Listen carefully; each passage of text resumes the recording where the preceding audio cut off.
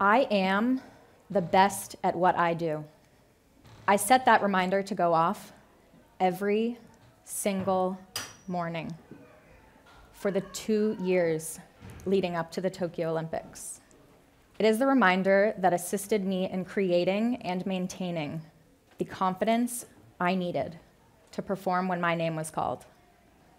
Now, I'm going to take you back to a few years before the Olympics. We took a number of trips over to Japan in preparation for the Games, and this photo was taken one day after we arrived for one of those trips.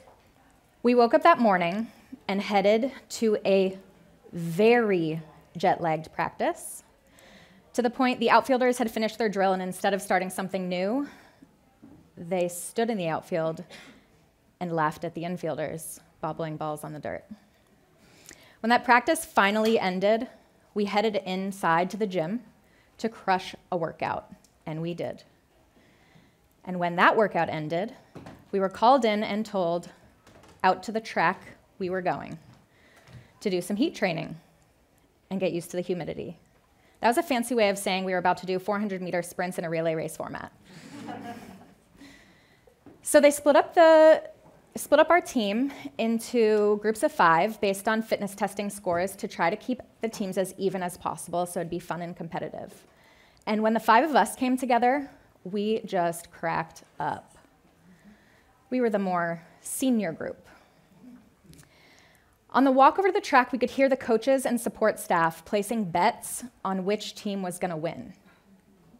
Not a single one chose our team. Yes, in addition to jet lag and fatigue, we were collectively not the youngest group, nor the fastest group. But what could we do? We adapted our mindset to allow us to thrive. We added our ages together and called ourselves Team 149. We decided to give it our all. And we decided to prove we were 5 women who should not be overlooked. Now, this was not an easy task for us. For anyone who doesn't know softball, we put the ball in play and we run 60 feet. If we're lucky, we turn left. I was battling my shaky legs at the start line, waiting to start my final lap. And in the lane next to me, the 4th runner took off. And it dawned on me in that moment, we had an opportunity to lap them. By the time I was tagged to go, she was 100 meters down the track, but I was full of intent. At the halfway point, I was on her heels. She could hear my loud legs and heavy breathing coming for her. And you know what happened next? She peeked over her shoulder, saw me coming, and picked up her pace to match my speed. I gave everything I had on that final lap. I had teammates pouring encouragement into me, and we didn't just win that meaningless conditioning drill. We finished strides short of lapping another team. The 5 women you see in this photo went on to represent their country 4 years later at the Olympics.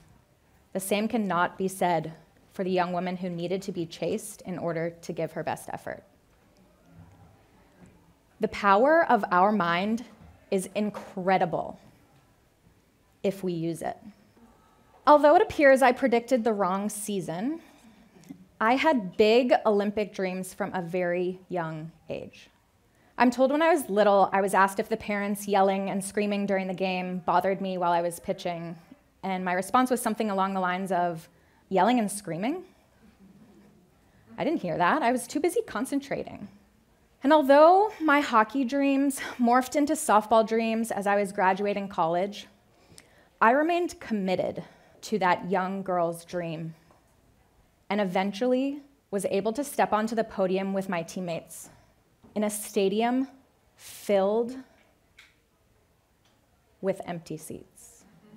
And we accepted that historic bronze medal, and it is a memory that I will cherish for the rest of my life.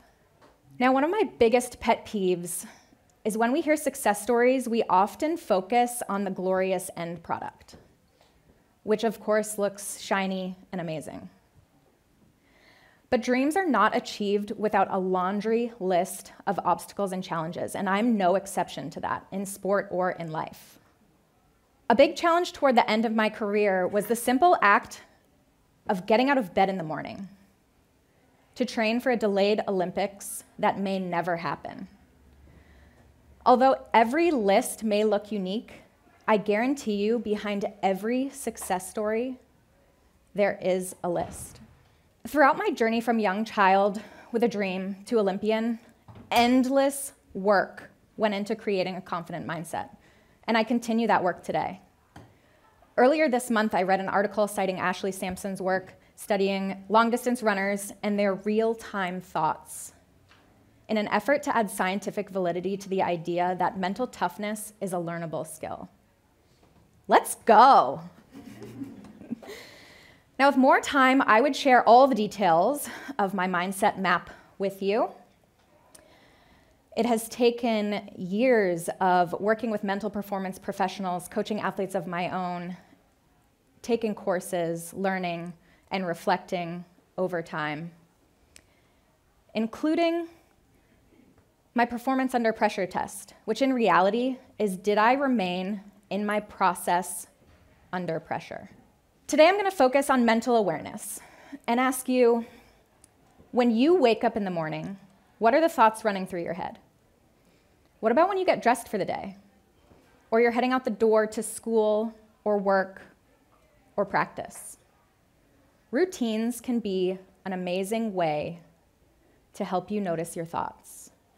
This photo here shows what may be the most important moment in my pre-pitch routine, where I have my final mental check-in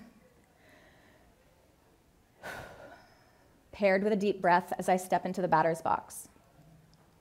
My routines provide me with both the space and the timing for my mental check-ins.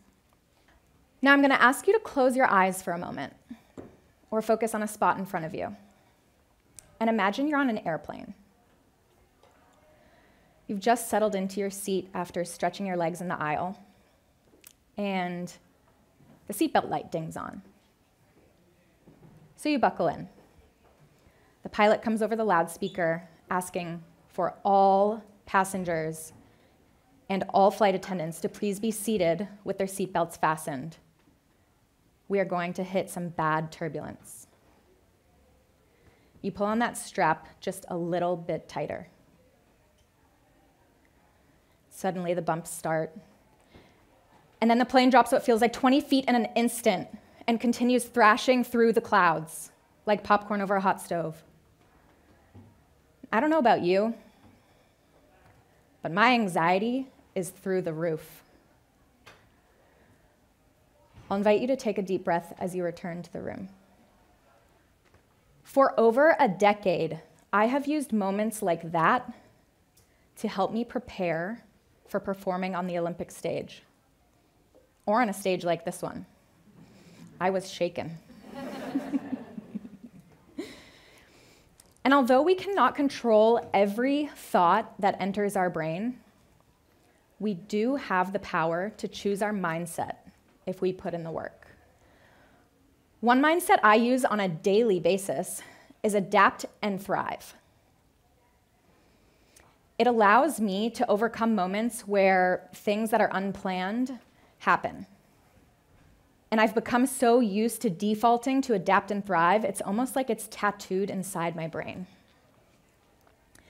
Resiliency and excellence do not create themselves. Success does not come without challenge. Setbacks will happen. I challenge all of you to create and then practice your own adapt and thrive-like mindset. Now that I'm retired from athletics and have given myself the time and space to rest and recover, a new dream has emerged for me. In thinking about the approximately 5,500 other female-identifying athletes who are in Tokyo, all of the collegiate athletes that I've coached, and the athletes I consult with, what if every one of them unlocked their unstoppable mindset?